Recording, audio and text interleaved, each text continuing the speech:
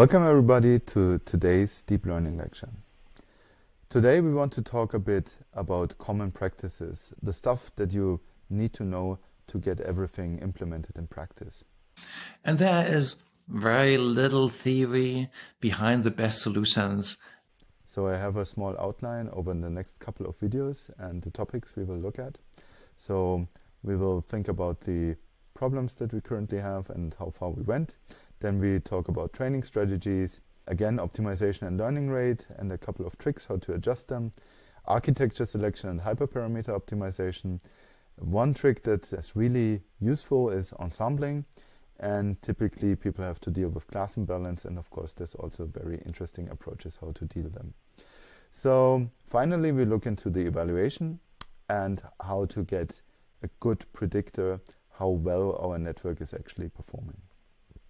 Okay, so far we have seen all the nuts and bolts of how to train the network. We have the fully connecting convolutional layers, we have the activation function, the loss function, optimization, regularization.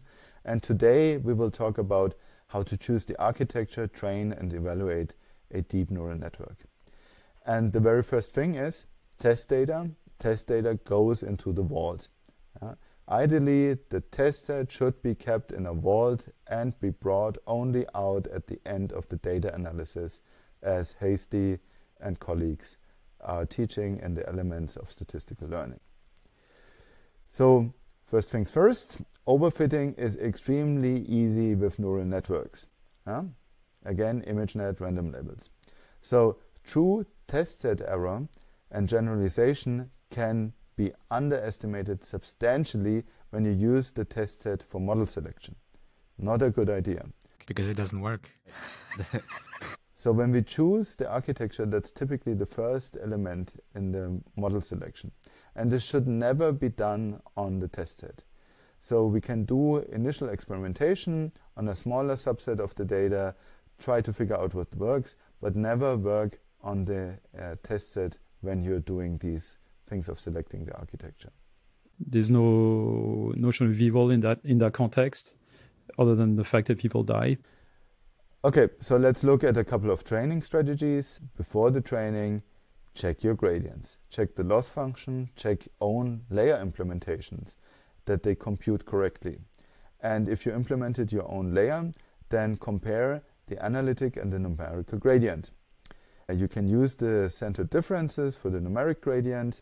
Then you can use relative errors instead of absolute differences and consider the numerics. Use double precision for checking. Temporally scale the loss function if you observe very small values, and choose your age for the step size appropriately. Then we have a couple of additional recommendations. If you only use a few data points, then you will have less issues with non-differentiable parts of the loss function. You can train the network for a short period of time and only then perform the gradient checks. You can check the gradient first, then with regularization terms. So if you first turn the regularization terms off, check the gradient, and then with the regularization terms, and you turn off data augmentation and dropout.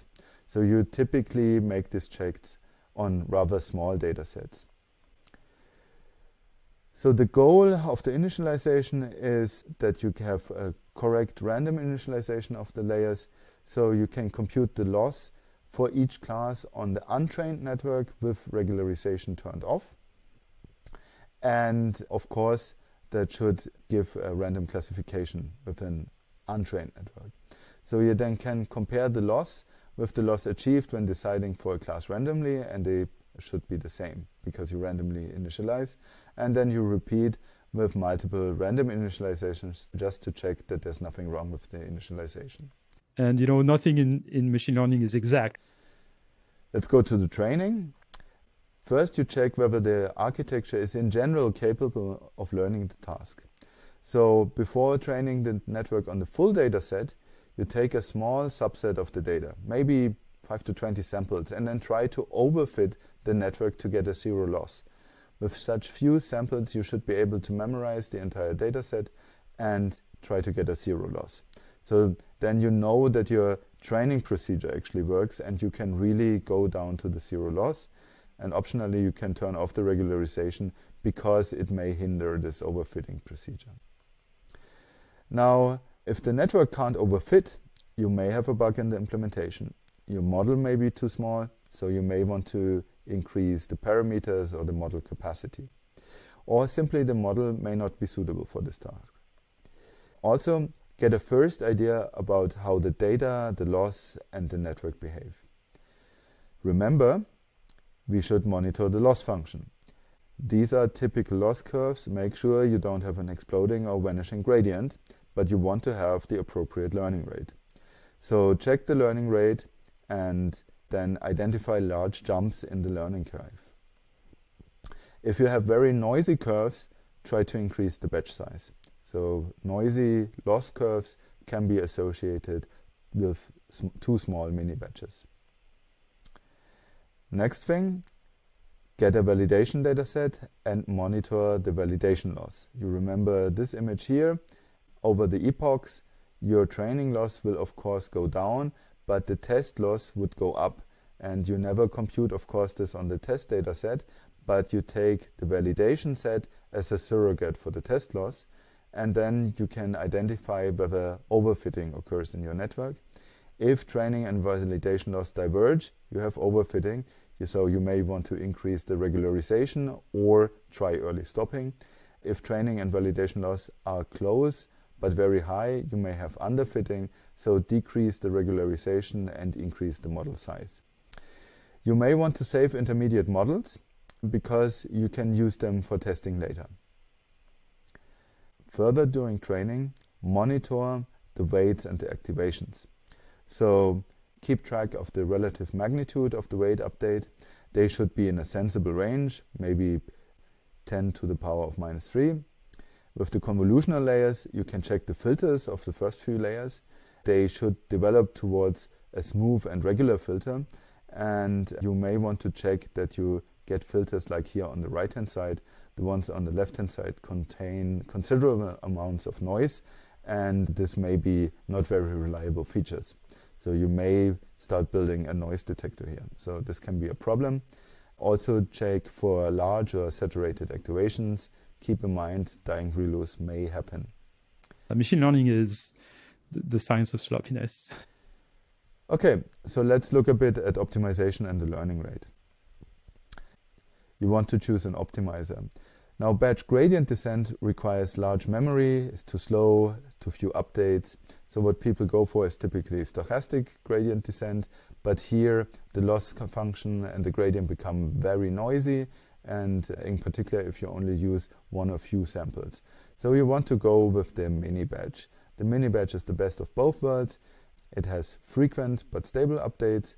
The gradient is noisy enough to escape local minima, so you want to adapt the mini-sized batch to yield more smoother or more noisy gradient depending on when your problem in the optimization is. In addition, you may want to use momentum to prevent oscillations and speed up the optimization. So the effect of hyperparameters is relatively straightforward. The recommendation from us is you start with mini-batch, stochastic gradient descent and momentum, and once you have good parameters set up, you then change, for example, to Adam or other optimizers that can optimize the different weights with an adapted learning rate. Keep in mind, observe the loss curve. If your learning rate is not set correctly, you have trouble in the training of the network. And for almost all gradient-based optimizers, you have to set EDA. So we often see that directly in the loss curve, but this is a simplified view. So we actually want to have an adaptive learning rate and then progressively have smaller steps to find the optimum. So as we already discussed, you want to anneal the learning rate. Now, annealing the learning rate or learning rate decay is yet another hyperparameter that you have to set somehow. You want to avoid oscillations as well as too fast cooldown. So there's a couple of decay strategies. Stepwise decay, every n epochs, you reduce the learning rate by a certain factor, like 0.5 or a constant value, like 0.01, or you reduce the learning rate when the validation error is no longer reducing. There's exponential decay at every epoch, You actually use this exponential function here that can control the decay. There's also the 1/t decay that at epoch t you essentially scale the initial learning rate with 1/1 plus kt. So the stepwise decay is most common, and also the hyperparameters are easy to interpret. Second order methods are currently uncommon in practice as they don't scale very well. So much about learning rates and a couple of those hyperparameters. The stuff that works best is really simple. Next time in deep learning, we will look further into how to adjust all those hyperparameters that we've just discovered, and you will find those hints to be really valuable for your own experimentation. So thank you very much for listening, and see you in the next lecture. Bye-bye.